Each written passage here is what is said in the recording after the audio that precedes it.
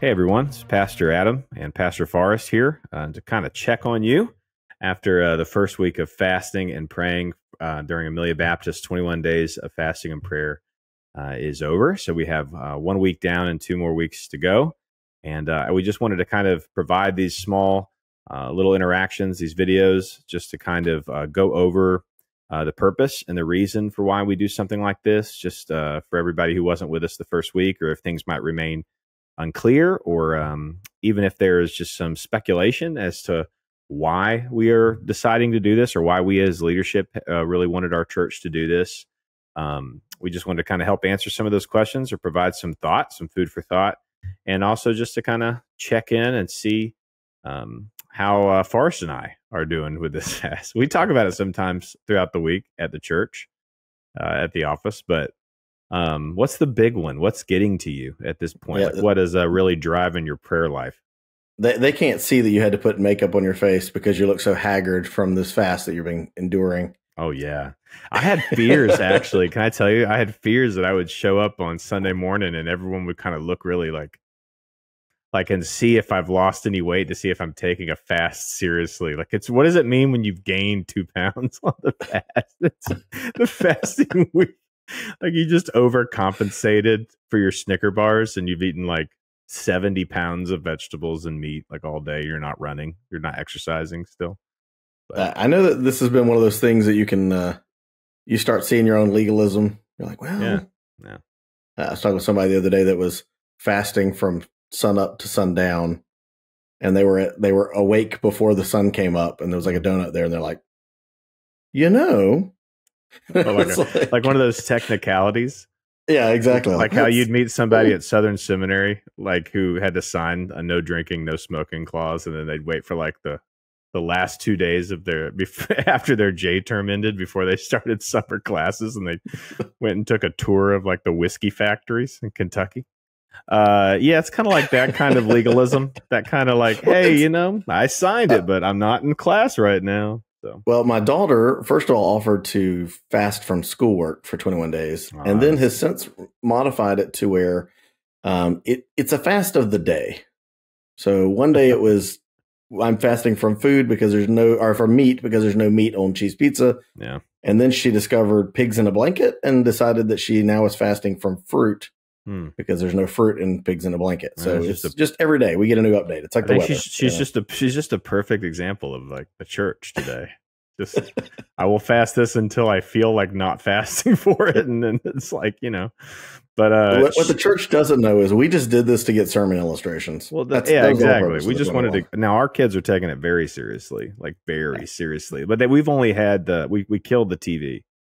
Like there's no TV. We have a Friday night movie night we instilled, but there's no TV at all throughout the days, which is a real pain for my wife more than anybody, because I'm not with them during the day. And sometimes putting a TV on for 20, 30 minutes can kind of help her run around and get what she needs to get done. But the kids have really grabbed onto it, which reminds us that, kids adapt, and it's really important for us not to kind of ex-nay the idea before it even happens, and just put it out there and really see if some of your family members are more passionate about it than you even realize they could be. So stuff like this, I think, is testing. That's the key word. You're starting the second week, and you just need to hear and see reason. So in your words, Pastor Forrest, when you have people come up to you and kind of wonder why we're fasting, I know you've got asked that question a few times. Do you think they're coming at it with a Old Testament view, in the sense that we fast only when bad things happen? So is there something you and the church staff aren't telling us? If we're aiming this towards the vision of the church and the goal, the discipleship of the church, and you're ending this whole time with unity, well then, are we not unified right now? And I think those are good questions. I think those are good questions because of how fasting has been looked at over the years. Yeah.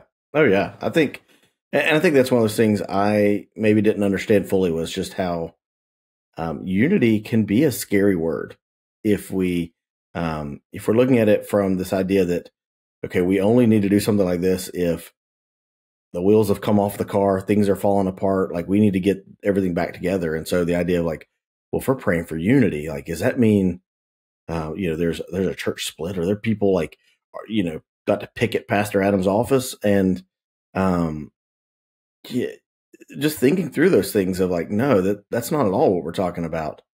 And looking at it from that perspective of the famous Benjamin Franklin quote, like an ounce of prevention is worth a pound of cure, right? That idea of why would we wait until there were problems in the church to do something like call everybody to do fasting and prayer and have a season of really intentional focus on the spiritual disciplines. Yeah. And so I think, a lot of people either have never had any exposure to fasting, or the only exposure they've had is this idea of kind of sackcloth ashes, woe is me fast.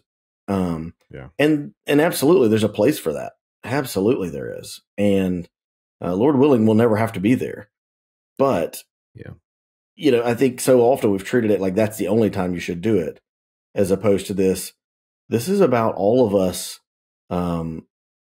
being a church family that truly loves one another and loves Jesus more at the end of this 21 days than we did at the beginning of the 21 days. And I agree. And I think people could be more known. I think biblically faithful churches could be more known for the spiritual disciplines. I think we put a lot of pressure and a lot of aim towards that first confession or a profession of faith in Jesus Christ. And much like we look at Roman Catholicism as if they've pigeonholed confession, when confession is something that the entire church should be doing all the time, that's sort of almost how we've become very reactionary with the spiritual disciplines. And I think that there's not enough preparation and there's not enough living on guard as Christians. And that could explain why so many of these things happen in our lives that absolutely surprise us. And we run anywhere else but where we need to run to bring solution in our life, to bring peace in our life. We run anywhere but the Prince of Peace to find this peace in our life. And so I think if we could say anything, it would be, this is a great reminder that the spiritual disciplines are given to us for preparation, not reaction to bad things. You don't start your marriage counseling when you're going through a divorce. I think that there is a way to water the garden before, the fire here. And that's kind of where our mentality, I think, needs to be. Yeah, I think it's a natural reaction. We want to guard against a sense of works-based religion. Like when you think of, Catholicism, it's that, grace plus works. And so we want to guard against that so much that I think what's happened is we've kind of thrown the baby out with the bathwater. And so instead of saying like, hey, these are things that should be a regular part of your Christian life, instead we've kind of relegated them to this a first aid kit that we set over to the side. And it's like, the Bible tells us these things. We're instructed to do them and how to do them, but we're not going to tell people they have to do them until everything's going wrong. When we're splurting blood, that's the time to go get the bandage and slap it on, as opposed to, hey, why are we not doing these things? Yeah, exactly. Wear a helmet. Yeah. And we can look just at the scriptures, really, because I think that's where a lot of, first of all, I would like us to say, no, there's not. You said it really well in the staff meeting the other day. No, this is one of the best times in Emily Baptist Church's history.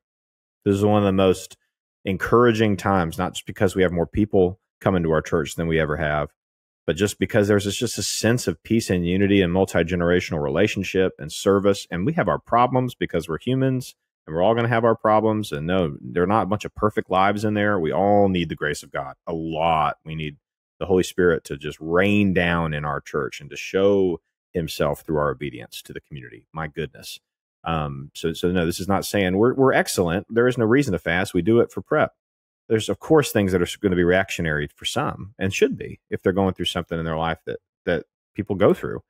But I do want to say, no, there's been no cause for disunity. We're going through a big opportunity with our land and trying to get out of debt and all of these things that God has put in our path to heal us and help us and create a wonderful future for our ministries that are growing. So all of these are wonderful, great things. And without saying everything's perfect, kids, it is not like we just said, man, we better hurry up and do a 21-day of prayer and fasting because this house is on fire. Lord, you need to fix this right now. No, it was none of that. And certainly if anything was even close to that, the whole congregation would know about it. No, this is not that.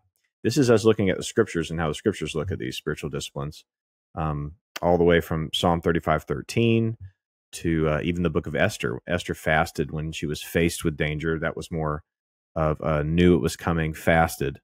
But then you had a biblical way to humble ourselves given to us through the songs, and a renewing of connection with God, what Jesus tells the disciples to do in Mark 2:20, even empowering us to fulfill God's calling in our lives.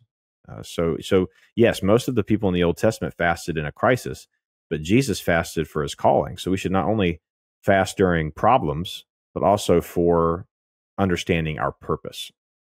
And this is not just a corporate fasting and prayer. This is an individual fasting and prayer. So not only are you to be praying for how God's using you in this one and only life, but how God intends to use Amelia Baptist Church, and that we continue just to pray and walk in that will. And that's what Pastor Neil, I think, is going to be bringing to the pulpit this Sunday, an understanding of prayer as we walk out Luke.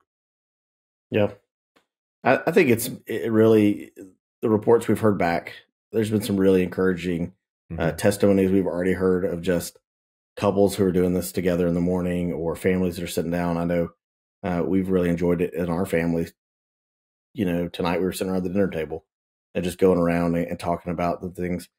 I think as people go through the book that we give them, they'll see that we're not avoiding issues that are things that are, not issues, probably aren't the right word, but the things that are going on in the life of the church, right? We talk about the idea that we need to pray for how we give and being cheerful givers. We talk about things like the land deal and that's happening, and that we need to pray for those things because that's what the Bible tells us to do, that we're not supposed to go through life on our own and only seeking the Lord when things are going bad, but we need to be seeking him constantly. We're praying for our missionaries. We're praying for the people that paved the way to get us here today, both hundreds and thousands of years ago, but also the ones that have sat in these pews and made ABC what it is, and what a blessing that is that we get to inherit that. And so I'm excited that we're doing this. I think it's going to be a great thing when we hear these testimonies at the end, and really looking at where God's been working, where he is working now, where he's taking us in the future. I'm really excited about where we're going. I was before this, but I think even more so these 21 days and just seeing what the Lord's going to use. People's really giving stuff up, and how he's going to honor that. Yeah. And just a big reminder to everybody, those books Pastor Forrest has written for the week that you can walk through as devotion, for family worship, for prayer. They'll all be available in the lobby at our church every service all throughout the week. People are picking them up all week, even on Wednesday nights during our midweek. And we have special classes, special material for our Sunday morning groups and our small groups throughout the week. And we have a lot of resources available. So all of this is leading up to February 11th to Heyday, where at 9 a.m., like Pastor Farr said, there'll be the testimony hour of fellowship, where all the Sunday morning groups will be meeting up in the sanctuary. All the kids will still have their Sunday school classes, but all the adults will be in there for testimony and for prayer. And then we will have one big jam-packed service together. Those kind of services that keep our building and maintenance crew up all night trying to figure out how we're going to get through fire codes. So it's a wonderful time, and I can't wait. It's going to be a great kind of end to this 21-day prayer and fasting, and a great beginning to the whole year. Absolutely. So thank you, Pastor Forrest. Appreciate you, brother. All right.